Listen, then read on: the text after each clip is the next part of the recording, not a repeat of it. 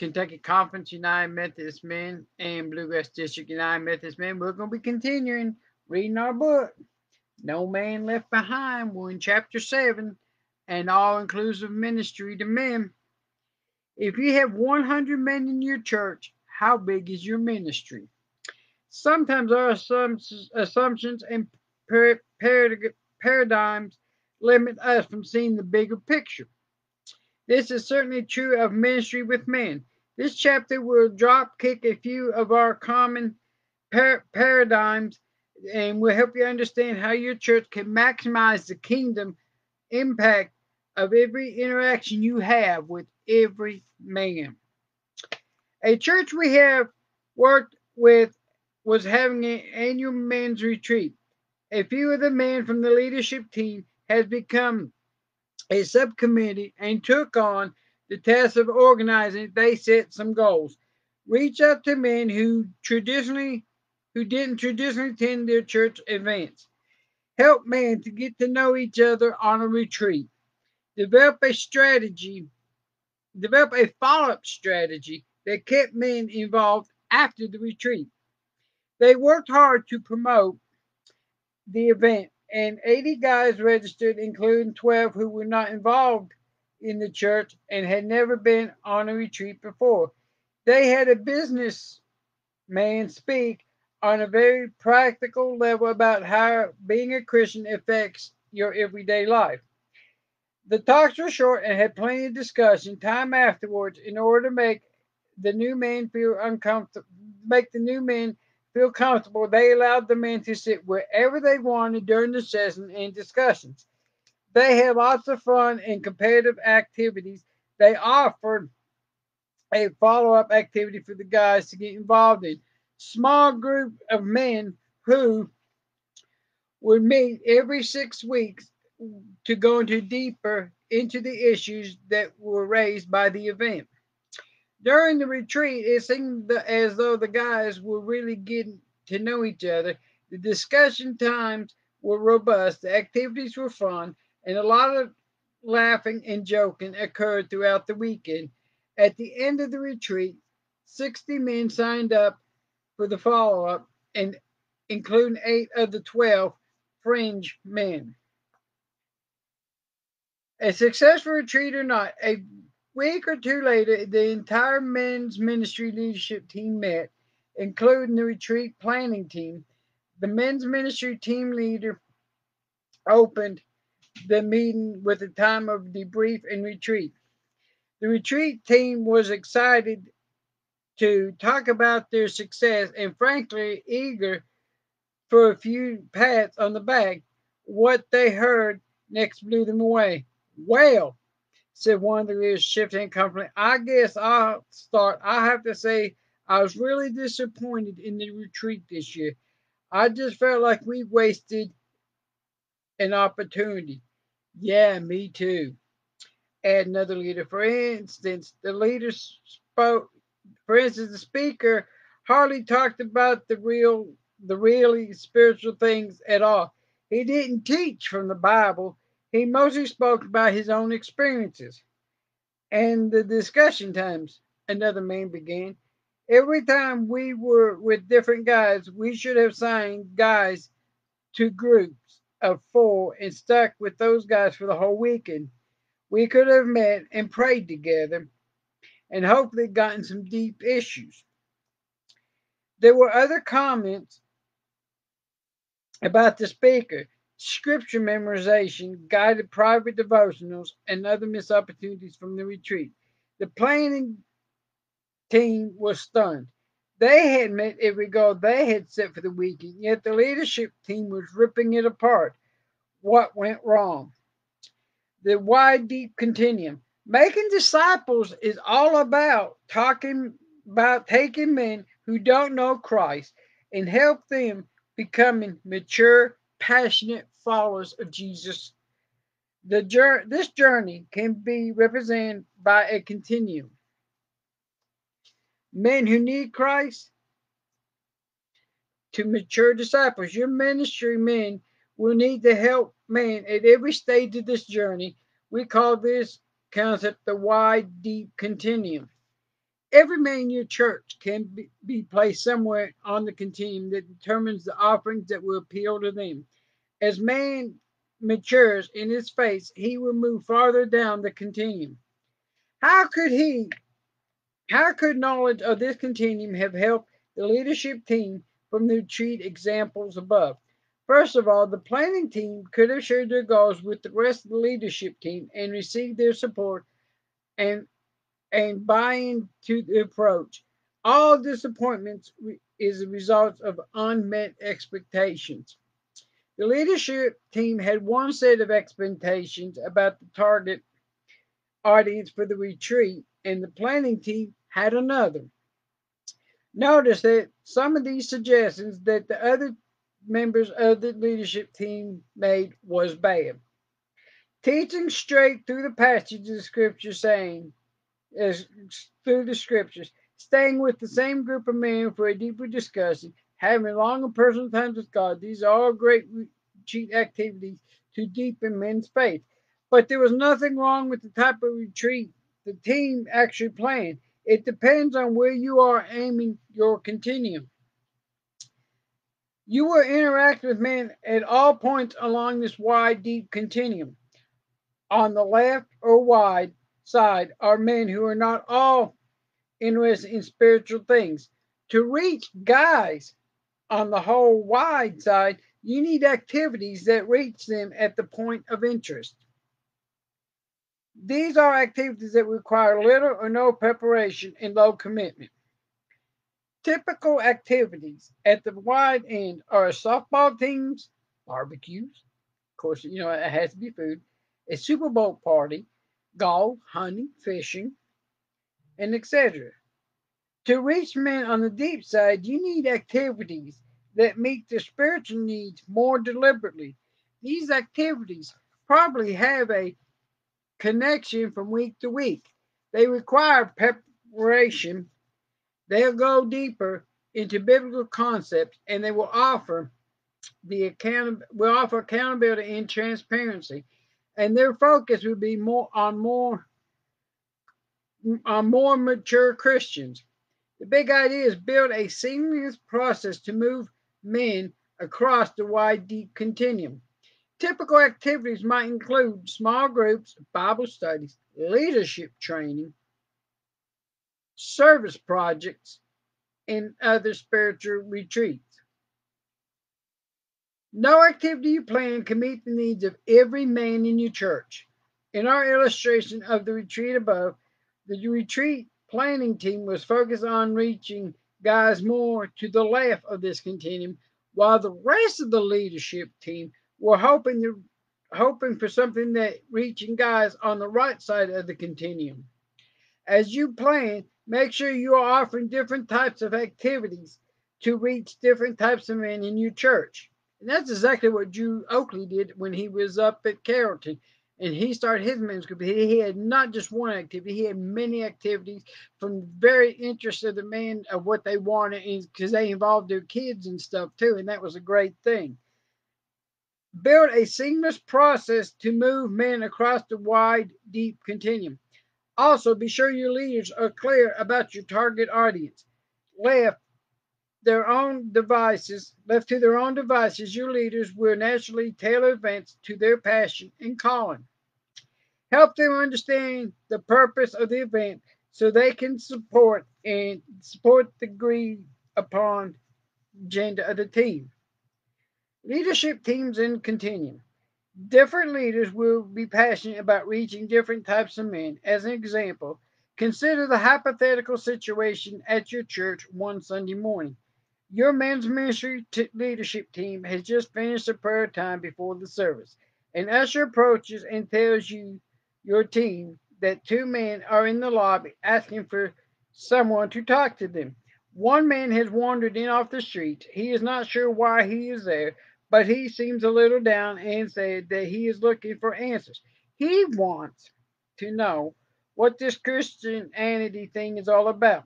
The second man has been involved in the church for a while due to personal circumstances in his work and marriage. He really wants to take his relationship with Christ to the next step.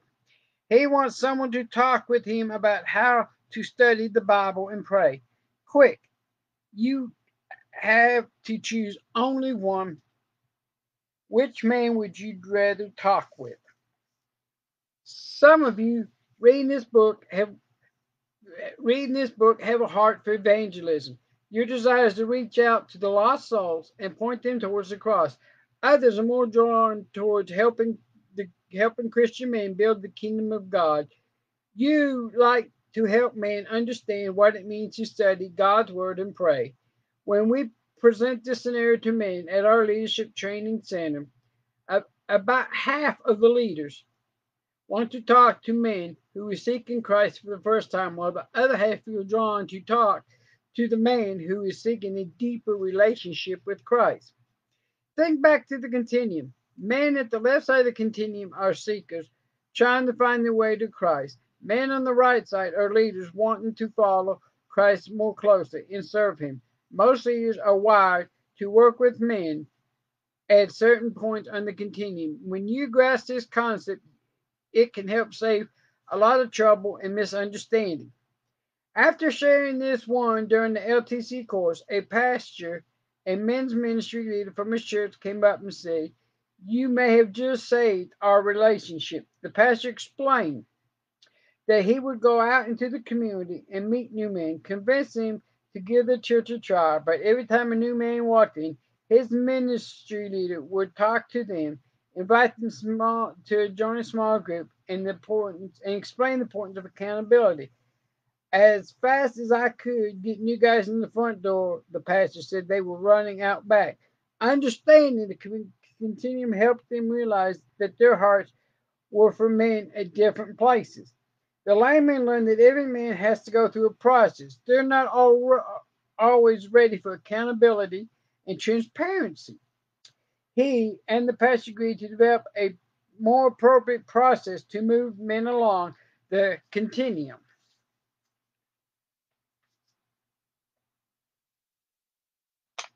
The deep wide continuum in your conveyor belt.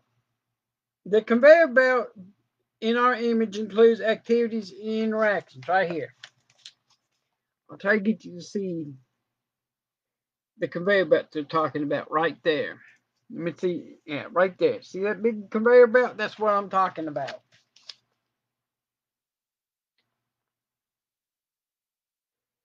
It's these interactions and activities that engage men to help them move forward in their spiritual journey, but it's a fallacy to think about all these interactions to be men's only activity driven by the traditional idea of men's ministry. How many men are in your ministry? Think about your church for a moment. In the spaces below, write down answers to these two questions. How many men in your church do you have? How many men do you have in your men's ministry? We ask this question at every training we do in Orlando. While an answer may vary, we get typical answers like 500 men, 50 men in ministry, 100 men, and 20 in men's ministry, 75 men. We really don't even have a men's ministry. Who are the men that you think of being in your men's ministry? Is it the guys who come to your monthly men's breakfast? 12 guys who gather on Wednesday mornings at 6 a.m. for Bible study? That's early for me. I ain't getting up no 6 o'clock. The last group of men who went on a retreat. Would you like to consider looking at the concept differently? Everything your church does that touches any man in is man's ministry, everything. So if you have 100 men in your church, the size of your men's ministry is 100. The only question is it an effective or ineffective ministry? As we said earlier, your system is perfectly designed to produce the results you're getting. We also said that your church ministry with men is perfectly designed to produce the men you have sitting, not not sitting in your not sitting in your pews. What would happen if you started thinking of your men's ministry in these terms? Every man in my church is part of the men's ministry. everything in our church does for and through the men is men's ministry. An all inclusive men's ministry tries to maximize the kingdom impact of every interaction with every man, no matter the setting. Singing on the praise team, parking cars, working with the youth, doing volunteer accounting, or sitting in the Sunday worship service. All is ministry to and through men. The job of a leader is to determine how to help men be discipled in each of these contexts.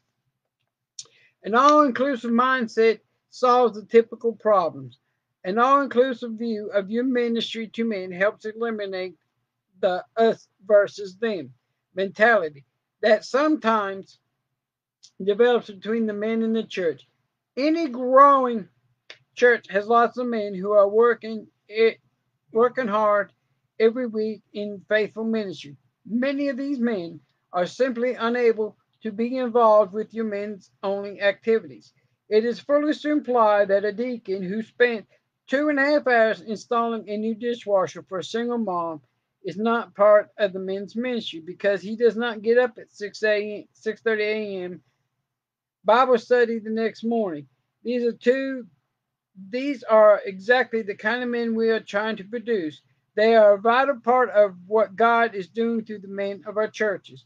The big idea is all inclusive men's ministry maximizes the kingdom impact of every interaction with every man, no matter the setting.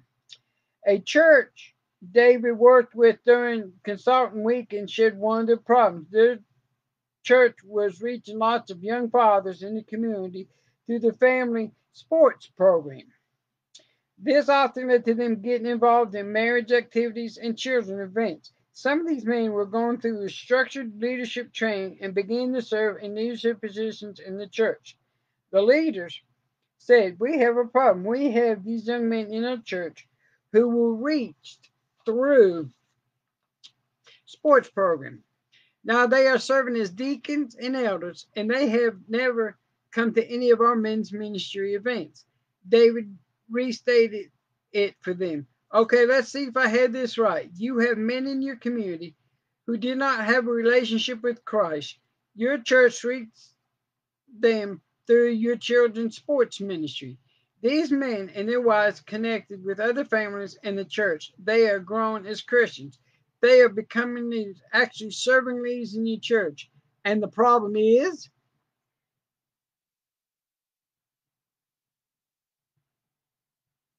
together they were able to see that this really wasn't a problem at all. And the only problem was that as leaders, they had stunted the view of what constitutes ministry to men. If everything in the church that does not touch men is men's ministry, then you have invested interest in helping every ministry succeed. The other ministries in the church should believe that the men and the men's ministry leadership are eager for them to fulfill the mission that God has given them. An all inclusive men's ministry will leverage the efforts of other ministries in the church to help you achieve your purpose of discipling men. Rather than reinventing a men's only activity every time, throw your weight behind some events your church is already planned that reach men.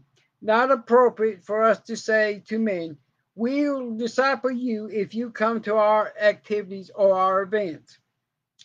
Jesus didn't say, "Come and be discipled."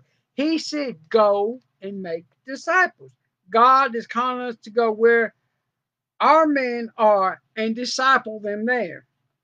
As part of men's ministry team, as part of the men's leadership team, you don't have to do all the heavy lifting. Your church is probably already doing things that are working to disciple men. Remember, every activity that reaches men is men's ministry. Take advantage of the classes, groups, and processes that are making male disciples in your church. Help leaders and men in these settings see them as opportunity to disciple men. Support other events and ministry in the church by adopting them as part of your ministry to men. For instance, as a men's ministry, do all the setup and breakdown of your next big church event, big outreach activity sponsored by the outreach team. Offer to recruit the male volunteers for your children's ministry summer day camp or Bible school. Rally your men around the next day sponsored by your grounds committee. Not another demand on your pastor. An all inclusive ministry mindset leverages the work and contribution of your pastor. Think about it. If everything in your if everything in your church does that touches men is part of your men's ministry, then your pastor is the tip of the spear, so to speak, of your efforts to disciple men. It will be a relief for your pastor to know that you don't have to invent the whole new set of programs to have men's ministry. Help them understand that your intentions is for all the things your church is already doing with men to become more effective.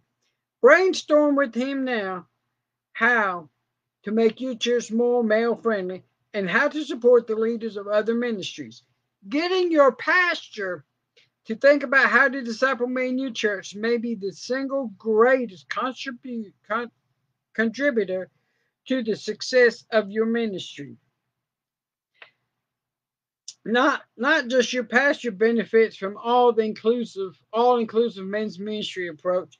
Just as important, we need to inspire other leaders in the church to see every action they have with men as a disciple making opportunity. For example, just about every church has ushers. If you were to ask the head usher in your church, what is the purpose of the ushers? Why are these men and women here?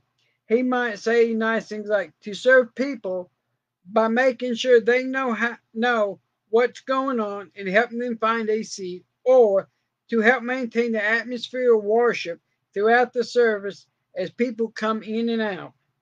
In the end, his answer probably will boil down to handling all the bulletins and getting people to sit down.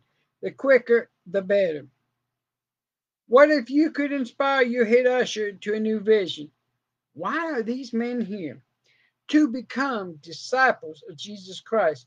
What would happen if he was able to see his role as primarily to help disciple other ushers and only secondarily to get people seated? Here's an example that shows how you can do this. Week 1, the head usher tells all of the other ushers that he would like for them to get there 5 minutes early next week. He has something he wants to share with them. He calls them on Saturday to remind them. Week 2, 5 minutes earlier than usual, he gathers the ushers and hands them two business cards. One is blank and the other has a Bible verse on it. He reads the verse to them and tells them why this is a meaningful verse. There are different kinds of gifts, but the same Spirit. There are different kinds of service, but the same Lord. There are different kinds of working. There are different kinds of working, but the same God works all of them in all men. Guys, First Corinthians chapter 12, verses 4 through 6 shows that everyone who serves is playing an important part.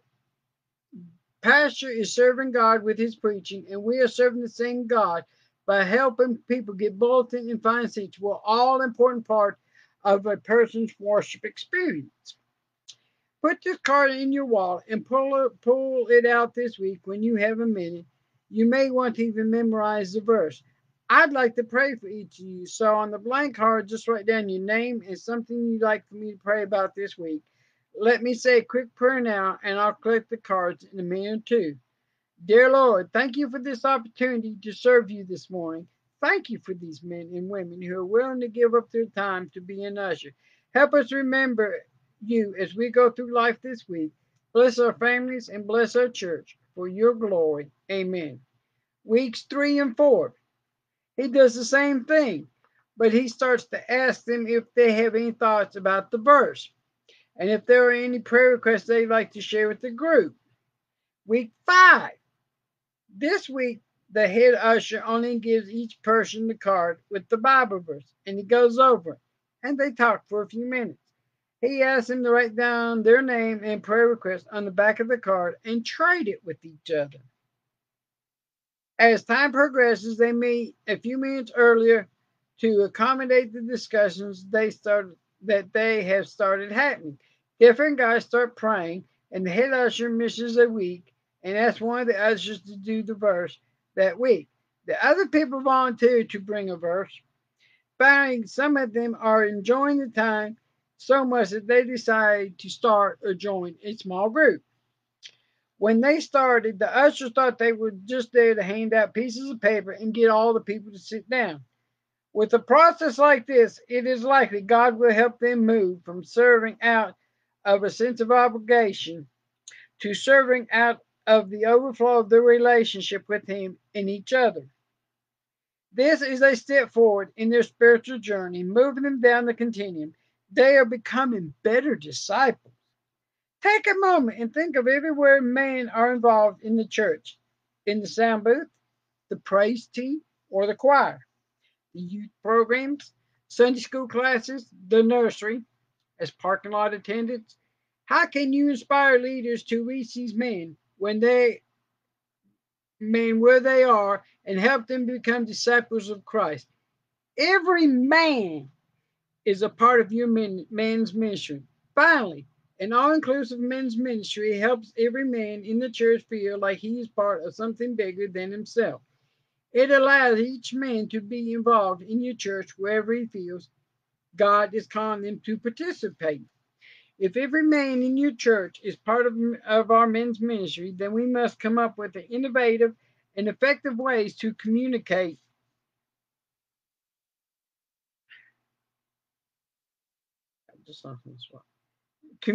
the message to, well, every man.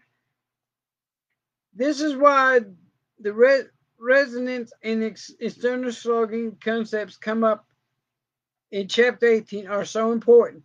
For instance, our church, we have worked with Calls Their Men's Ministry Ironman. To help every man feel part of the men's ministry, they always refer to the men of the church as Ironmen. If you go to church there, even for 1 week, you are an Ironman. If you go there every week for 1 week, you are an Ironman. Almost every time there is an announcement to the men, whether it's your service or elsewhere, the statement is made: for every man in church, there is an Ironman. Sounds the hokey, perhaps, but when you look around the sanctuary, you see guys sit up a little straighter, and every time it is said, wherever men are involved, you need to claim them for your men's ministry in a way that supports and honors the other ministries of the church. Help these committed men understand that coming to an annual men's retreat or monthly men's breakfast or weekly Bible study is just not a requirement to be part of the men's ministry. The men working with the children need to see themselves as a man in ministry.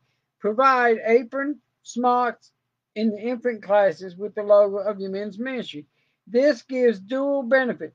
First of all, the man looks down on that logo and says, the men of this church consider me part of that men's ministry. They think what I am doing with the kids is important ministry. I've got the smock to prove it. Second, moms dropping off the children to see the logo and say, wow, the men of this church are willing to do whatever it takes. They even got guys working in the nursery. Help men who insist with the parking see themselves as men in ministry. Give them prayer cards each Sunday with the men's ministry logo, a scripture verse, and a prayer request for the church. Ask them to use any downtime to pray. What other areas can you think of where men are already involved? How can you engage those men in discipleship and help them feel like they are a part of the men's ministry in your church? Think about men who serve or participate in leading a boys' Sunday school class, working in the sound booth, participating in the couple Sunday school class or small group, helping in the youth group, involved in the building project, singing in the choir or praise team, coaching the children's team in sports league, working with the Boy Scout troop or Awana.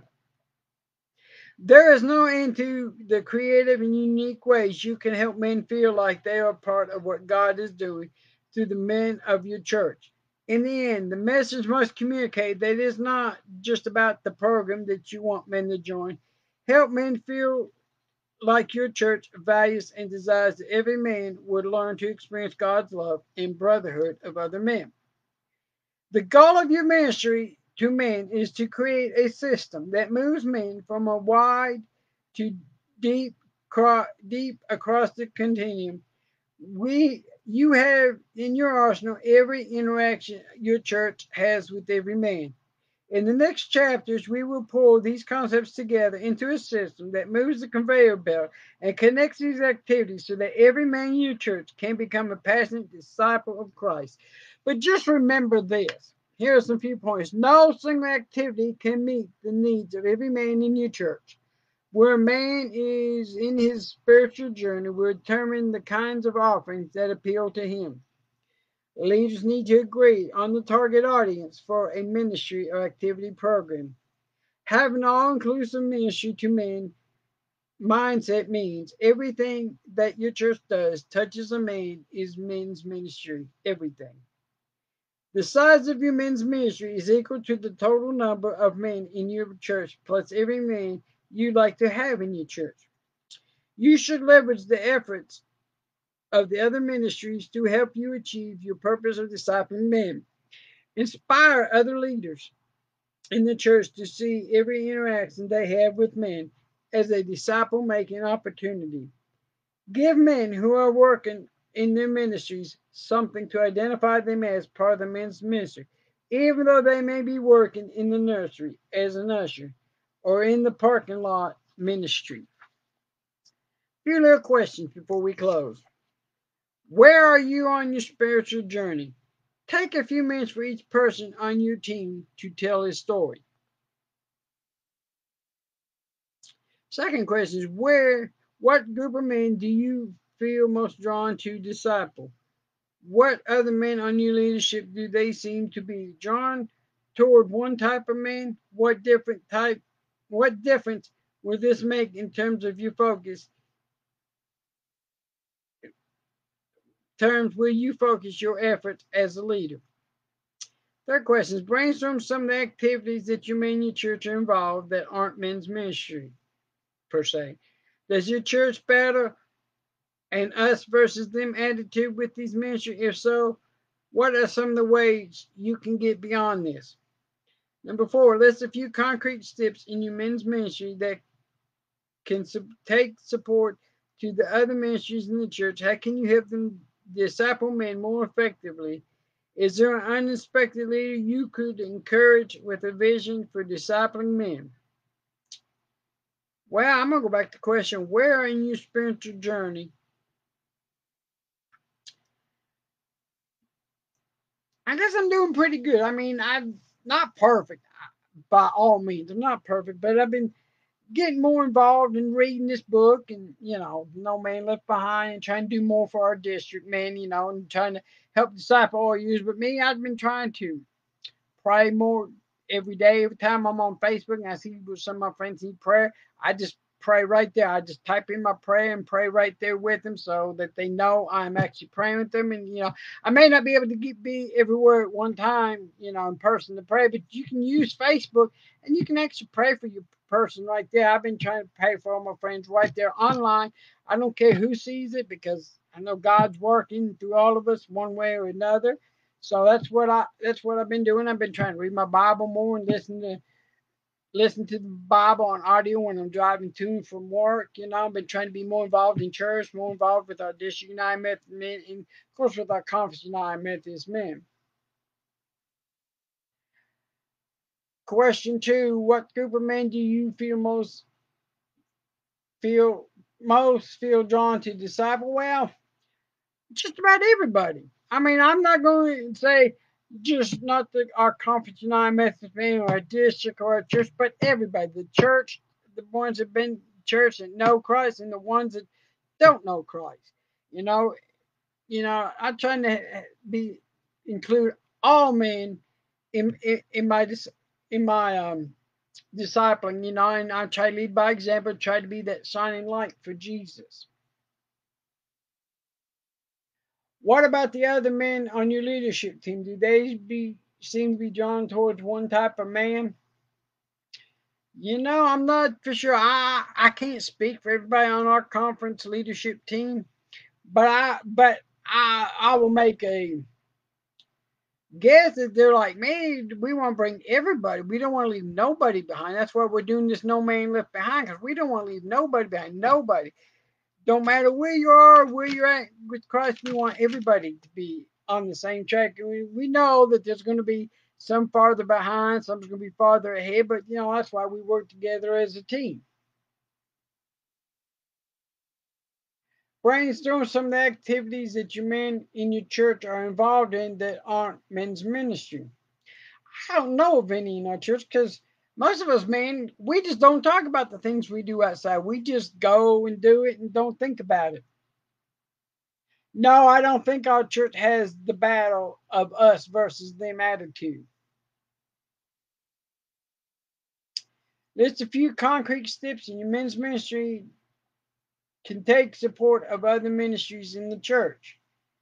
I don't know, man, because our church is so small, we do everything. So I can't really say anything about that because I don't know. How could you help them disciple men more effectively?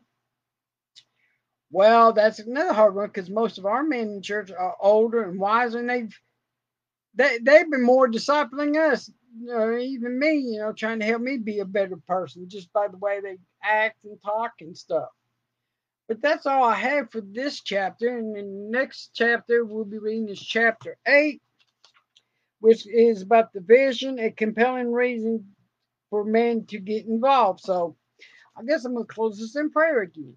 Father God, we thank you for this day. We thank you that we was able to come and learn more about you, Lord. And Lord, just help us all as we're growing towards you. That we make our men's ministry to include everybody, and we know there's going to be some that's going to be hard to please, hard to satisfy.